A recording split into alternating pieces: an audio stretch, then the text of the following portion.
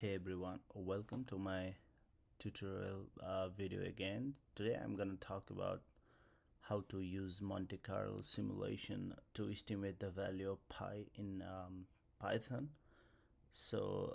Firstly, I will describe about very introductory concept of estimating the value of pi here. So let us consider a square of side length two arbitrary unit. So and then let us also consider a circle inscribed inside this square. So in that case the radius of the circle would be definitely 1.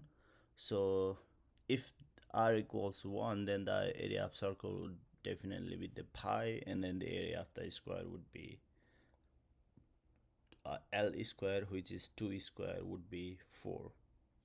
So from here, if we generate large number of points inside this square, then the ratio of the number of points lying inside the circle to the number of points lying inside the square is proportional to the area of the circle to the area of the square, which is given here. So if that is the case, then simply the ratio of the area is simply pi over 4, we can see from here. And then imagine that if the number of points lying inside the circle is m, and then number of points lying inside the whole square is n, then in that case we can simply rewrite this expression in terms of this. So rearranging this equation simply gives the value of pi here. So here, if we find the ratio of the number of points lying inside the circle and then the number of points inside the square, and if we multiply that by 4, then we can get the value of pi here. So that's the very fundamental concept of estimating pi using Monte Carlo simulation. As I told earlier, that Monte Carlo simulation involves generating large number of random numbers and then selecting those values whether they lie inside the circle or within the square itself gives us the value of pi. So how do we do that?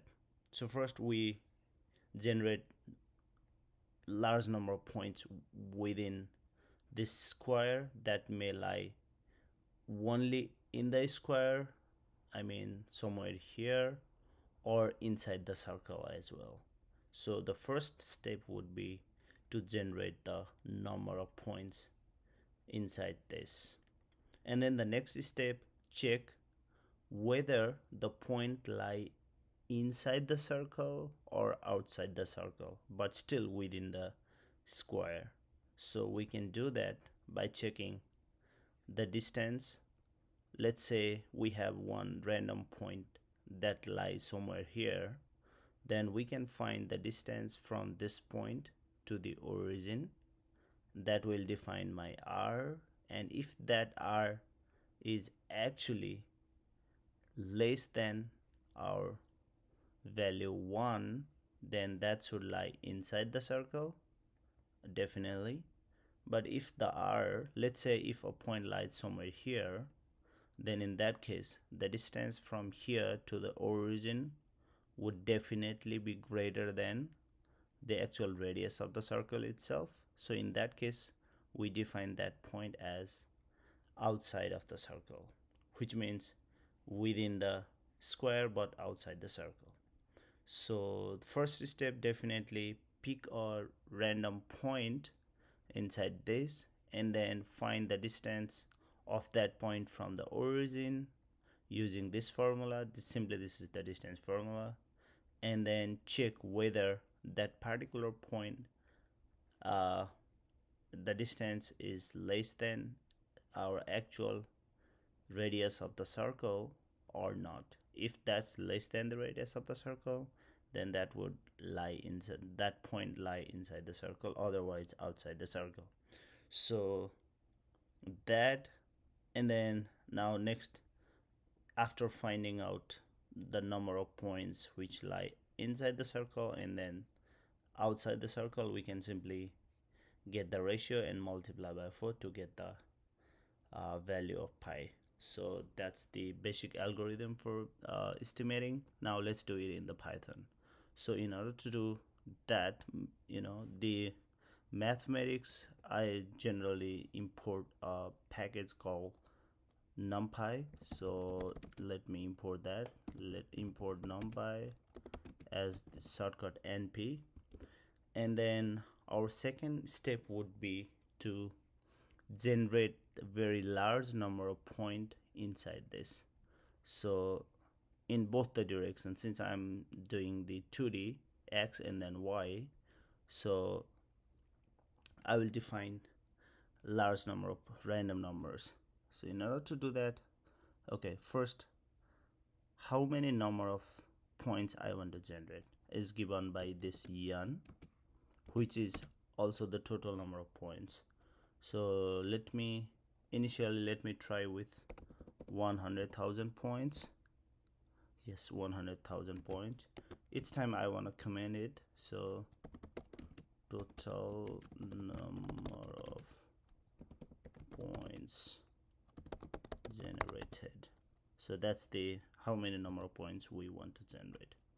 So we want to generate along x and then y, but here, so for before generating, let me initialize x and y as the empty array, and then so since I have I want to generate n number of points, so let me start a loop where I can generate x and y for all those n number of points. So for I in range n, so that simply gives me do the same thing for 100,000 times. That what it means inside the loop. So first, okay, generate a random number, right? So I can do that by using numpy, which is np, I took as the shortcut, and then random dot uniform. So I want to generate the random number between -1 to 1, as I said earlier. So this is our center, and then it extends from -1 to 1. That's my x. Similarly, -1 to 1 along the y direction. So that's along x, but I want to, so this gives me one value of the x, but I want to store this value in the name of variable x. I want to collect that. So in order to do that, what I can do is append this value, so in the variable x, so I do it as the x dot append inside this parenthesis. That will append the value of random number each time it runs inside this loop. Similarly, I can do this for y. Okay, np dot random dot uniform, and in the range from -1 to 1. So this simply gives me x and y. Okay, if I run it, it takes a little bit of amount of time depending upon how many number of points I want to generate. So okay, the first step is done. Now let's go to the second step. So now we actually want to count the number of points which lie inside the circle. So in order to do that, yeah, we need to find the distance of that particular point and then check if that is less than or equal to 1. Okay, so and then if it's less than or equal to 1, then that particular point lies inside the circle. So again, so to do that, let's initialize our value as 0. So initially we don't have any point inside the circle. So now let's check each values of x and y. So again, just like what I did in the loop before, for I in range, here I can simply write, I already know that I have n number of points. So for all the n number of points, I have values of x and y. So I can simply write n here only if n and the total number of points along x and y are equal. Otherwise this will give me the error. So I can do that just simply n, and that should work. Or I can also do that just to make sure, I can also do length of x. So yes, n and length of x should be equal as I told earlier. So this is simply giving me the same. Or I can use length of y as well, so which is given by len inside the parenthesis. Okay, that, and I have x and y, so I want to calculate r, right? So this, from this formula, is simply uh, square root of x square plus y square, right? So np dot esqrt gives me the square root, and whatever value inside this parenthesis, this gives me the square root. Here I want to define x square plus y square. X square is given by x double asterisk 2 plus y square is given by y double asterisk 2. But I have one problem with this one here. So my x and y, I have large number of x and y here.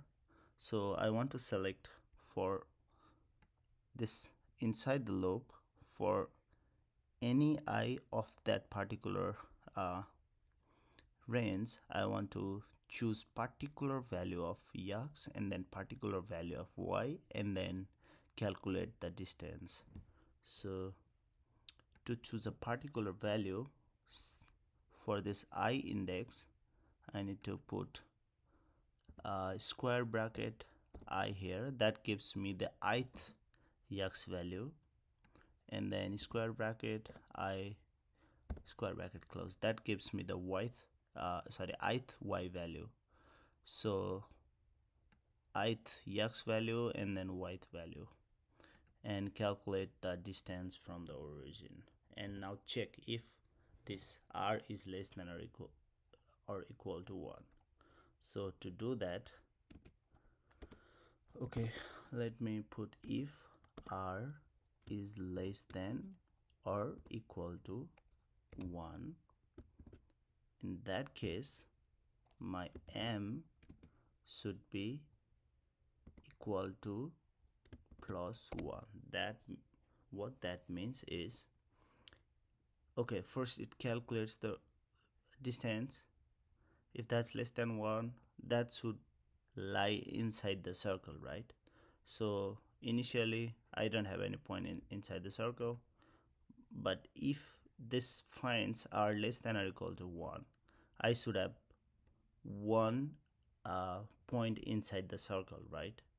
So if it finds that point, this value of will be added as plus 1. So whatever it has value here, after finding this simply adds 1 to that value, initial value, and then this is called counter in Python. So whenever this condition is true, 1 is added into the initial value, and that keeps doing for all the values of I here for the range of this total number.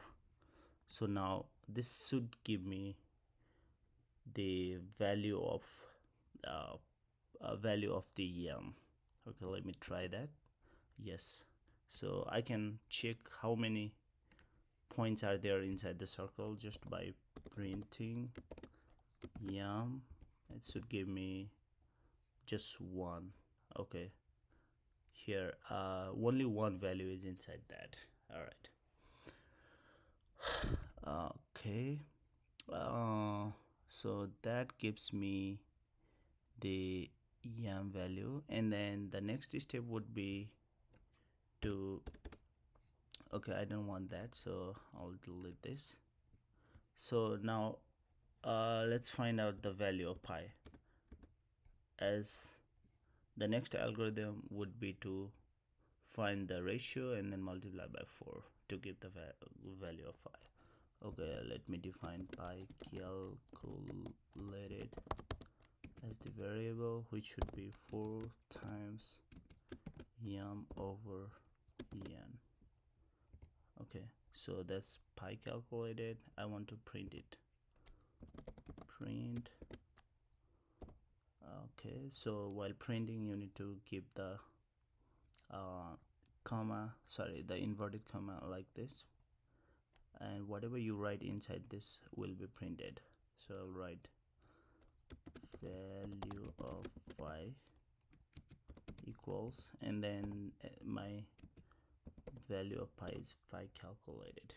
Okay, so let's run this, and then the value is this one. So what I did, okay, maybe I should put the plus before this, and yes, so value is very, I did the wrong here, so the plus one should be added right before the equal, or you can also do other way as well. So my current value of yum should be previous value of yum plus 1. This should also give me the same value. Let me check it.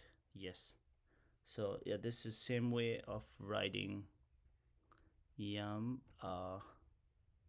plus equals 1. This is the short form of whatever I wrote before. Okay, so that's how we can get the value of pi. So here we just got 3.1392, and let's compare this with the true value of pi. So I can import true value of pi from the package called scipy. So from scipy dot constants import pi. So this is my true value, and then right here pi error, okay, equals pi, which is the true value I obtained from scipy package, and then pi calculated. That should give me the error. If I want to get in terms of percentage, then okay, put it inside the bracket, and then divide by the whatever. You can do either way. I will use the standard value pi and then times 100. That should give me the percentage, and let's print that as print inside that percentage error, and then we can simply write pi error. That's what we calculated, right? So here this is our 0.07 percentage of the error we got from this method. So we can increase the value of points we generate here inside this, and then that should improve my value, but it's gonna take a little bit amount of time because I have done the loop in separate code, so that is causing me a little bit delay. I can do both the process within the same loop. That actually results calculation time about by half of the original time. So okay, let's try. So here now we got 0.1%. Okay, so pretty close to the true value and very small percentage error. So yes, like I said, this is the statistical method of estimation, so it highly depends upon how many number of points you generate inside that square. So that's one way of estimating the value of pi. So um, here I'm using two different loops, so that is also causing me a little bit more amount of time. There I want to show you a good method of doing Python programming for this one, because this is a very basic stuff. But what we can do is, so we can define 2 or 3 functions and then call those functions in our main program, and we can very easily do the calculation. So I can show you the example of that. Okay, let's try def. So first, generate the coordinates x and y. So I will write a function which generates the coordinates x and y for me. So I will name that as the coordinate generator, and then whenever I give how many number of coordinates I want, this should give me the coordinate. So let's exactly do same thing here, but inside the blueprint as the function. So here, okay, let me copy exact same thing.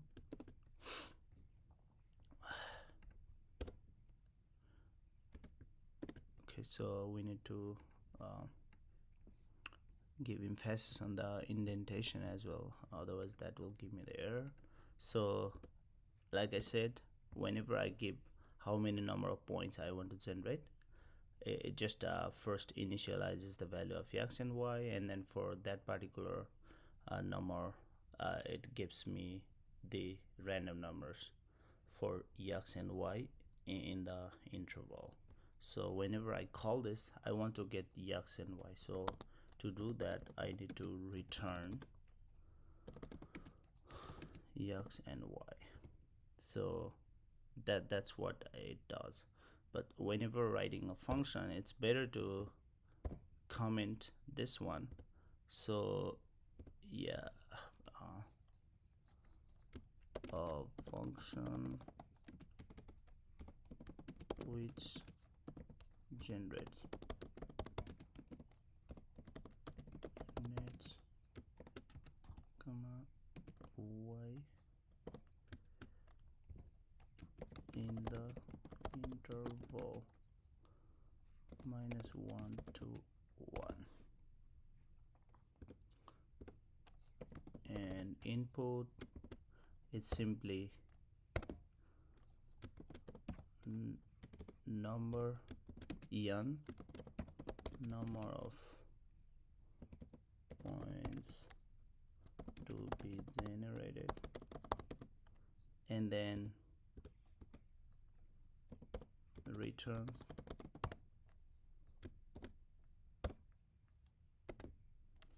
x comma y. Okay, so that's my blueprint of one function. Let me write another one too, another function which actually gives me or calculates the distance from the origin. So this, I will write it as the distance formula, which when we give the value of x and y, it gives me the distance from the origin. Okay, let me write again as the doc string, calculates the distance from the origin, distance of point from the origin. Okay, again input x comma y, and then returns, oh my bad, returns distance, which will be d. Okay, so that's the doc string, which actually gives me the information about the function. All right, let's write the function. So I have x and y, and I want to calculate the distance, right? So distance is exactly what I did before, np dot sqrt, which gives me the square root of x square plus y square, and then whenever I call this, it should return d. So that's another. And then one more thing, right? So we want to calculate the value of pi. So yeah, we need counter uh, to find out the value of yam. So let's write a function for that one too. So I will write this as the name in the name counter. So whenever I give the x comma y, then it should give me the number of points which lie inside the dots. So again, write the information as the dog string counts the number of points lying inside the circle.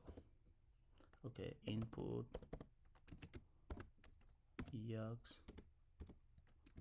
inputs x. Okay, let me format it well. X and array. This is not a single value, okay? So this should be array with n number of x values. So an array with n number of points in between -1 to 1, which is actually generated by using this coordinate generator. That's x. And then y, same. So I don't want to write that multiple times, so I'll copy it. Okay, and then it returns what does it return? It returns number of points lying inside the circle m, which is number of points inside the circle. All right, so that. Okay, so this is the information about the function. So let's do that. Let's actually write the code which actually counts. So again, very similar to what I did here, but that will be a little bit different. So yeah, not too much different. Okay, so that's why I'm copying it. All right, so indentation, think about indentation. So it should be somewhere after here. So okay, after you type this, if you press enter, then that's the wherever the cursor is, that is the place where your spacing should be while writing the code inside that function. Okay, yeah. So again, I already described this. Initialize the function, initialize the counter value, which is 0 initially, and then at the range of total number of x values, or you can write y values as well, same thing. So we already did this, so we don't want to do the square root. We just call the distance formula here. If we just call this function, it will give me the distance. So if I write this, but since I'm doing it only for the ith value, so I should write the ith value of x and then ith value of y, because I already told you that x and y are the array with n number of points inside it. So we want to select the ith value. All right, so that's my distance, which is calculated using this. So I can simply call this distance formula and then the input arguments like that. So now again, if that's less than 1, less than or equal to 1, then I can do that. Yeah, so that's my counter, and then I will return em. So this will give me the number of points lying inside the circle.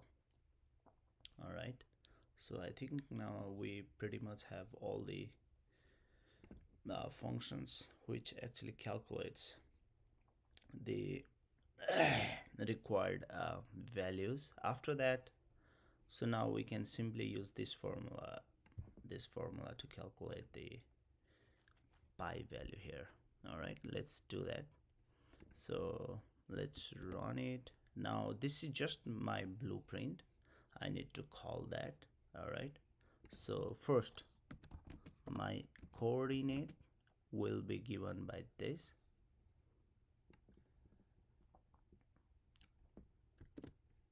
So far I haven't done any of the calculation. Okay, I'm just writing a blueprint. So my x and y will be given by this, but I need to define yan here. So I'll define yan equals, let's say 100.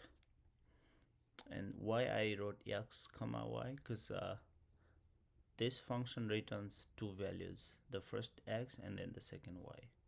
So that, and then now I have the coordinate, right? Now what I want to do is, I don't want to call this distance formula because I wrote this just to calculate the distance which is used inside this counter. So I don't need to call this again because that is called within the blueprint itself. So no need to worry about that. Now I have the x and y coordinate, and then find out the point lying inside that particular circle. So yum should be, call this, very simple, right? Okay, so call this. Now this should give me the point lying inside the circle, and if you define pi as 4 times the value of yum divided by yan, that should give me the pi. If you print pi, then you can get the value 3.24. I just used. So now I can vary the value of yan, and then it should give me the value of pi depending upon, let's check different values of yan and then the value of 10. So if we increase the value, this keeps changing because I told you this is completely a statistical value. So large number means more time for calculation. Yeah, so this should take a little bit more amount because it has a large number of points, right? So okay, I think it's pretty much it. So initially, for the beginners, I just try to explain in a very simple term, and then for a little bit advanced, and then those who want to write code in a very organized way, this is how they should do it. Make sure that I just want to give one emphasis that whenever you write a function, so write a function only to perform one particular task. If you see it, so to generate the coordinate, I use this. To calculate the distance, I wrote another one.